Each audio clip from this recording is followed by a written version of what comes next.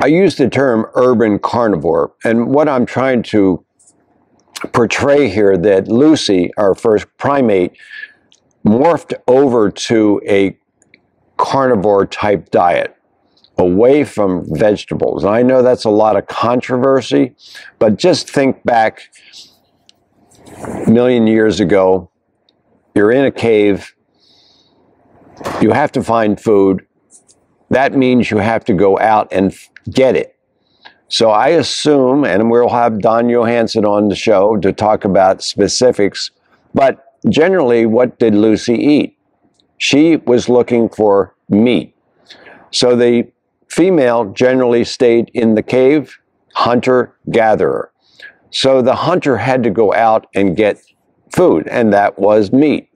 Around the cave was the gathering of tubers and things that were locally grown, and they were fermented foods. That's where it started.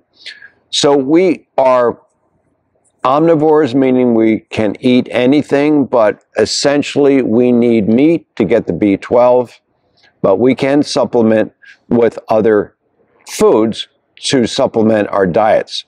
But we don't really know what is in that urban environment, which foods are best for us, and that's why we need devices. We talked about Apollo Neuro, we talked about how it regulates our mood, and I'm sure there was a lot of anxiety with Lucy trying to find food and water. So I want this audience to understand that there are many devices, not just one device, that'll help us track our behavior in an urban environment. And I'm sure the audience has those devices or would like to hear more about other types of devices. So if you text me or post here, and I will get back to you, and we'll talk about some of these newer devices. There are many out there. This is just a few that I'm talking about today. So I'm really encouraged that we can solve this dietary problem that's plagued the Western civilization. We know it's sugar, but where is it?